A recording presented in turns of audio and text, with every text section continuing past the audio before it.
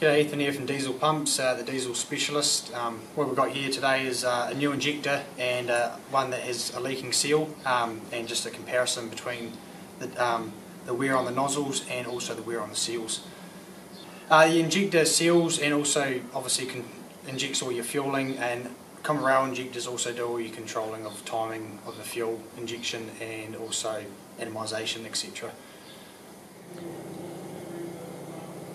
Yep, the wear on the seals is combustion leaking back up over time, so basically got to keep an eye on it. On injectors that are under your tappet cover, it's quite hard to notice.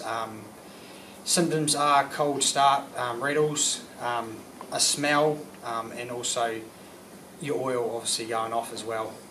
Yeah, if you pick it up early enough, we can just replace your seals, cut your seats, and put your injectors back in if they're in good order.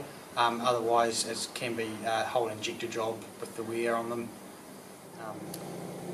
So we recommend every 80 to 100,000 K to at least do your seals as a matter of course to stop engine wear as well.